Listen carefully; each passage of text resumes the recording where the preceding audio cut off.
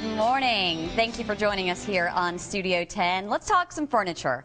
You know, furniture purchases can be big purchases. So before you go shopping, it's a good idea to know what you're looking for.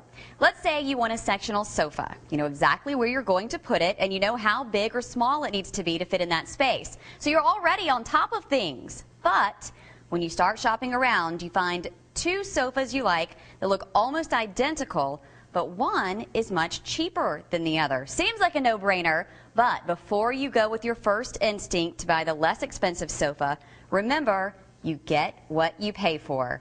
Tom Goodspeed from Barrow Fine Furniture explains.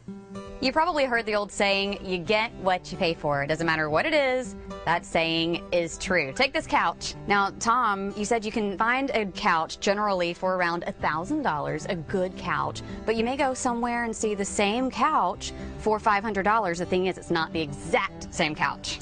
No, it's not. Furniture is very difficult to compare apples to apples with, because everything about furniture that makes the value, except for the cover on the outside, is inside the sofa. So I would say before you go out and shop for furniture, the best thing you need to do really is prepare. Know what you want, know how much you want to spend. Then you can go around to the various stores and find out who has the best price. There's some questions you can ask. You want to know what the springs are like, because that takes a big part of what a sofa is worth, is what's underneath it that you're sitting on that makes your rump feel nice and good when you lay down on it. You know, that's the big thing.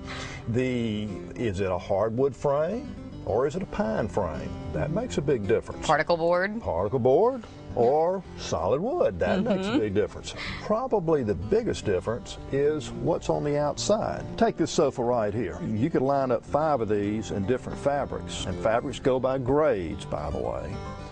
And the value of the sofa, as far as price goes, could vary by $500 or $600. So you have to keep that in mind. Even if you see the same sofa in 2 different places, what is a grade fabric?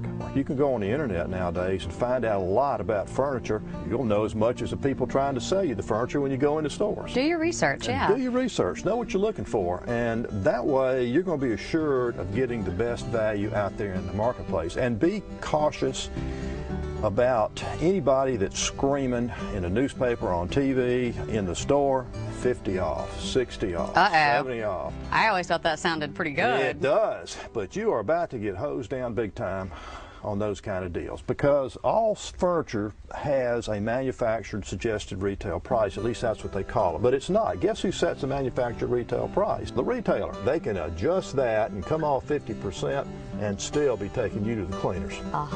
So be careful of that as well. So again, going back to doing your research before you go shopping. Exactly, that's what it's all about. All right, so some great tips there. So if you are looking for some new furniture, make sure you do your research.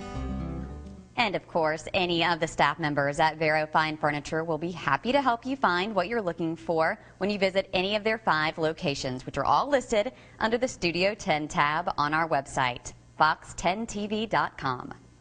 It's tax time.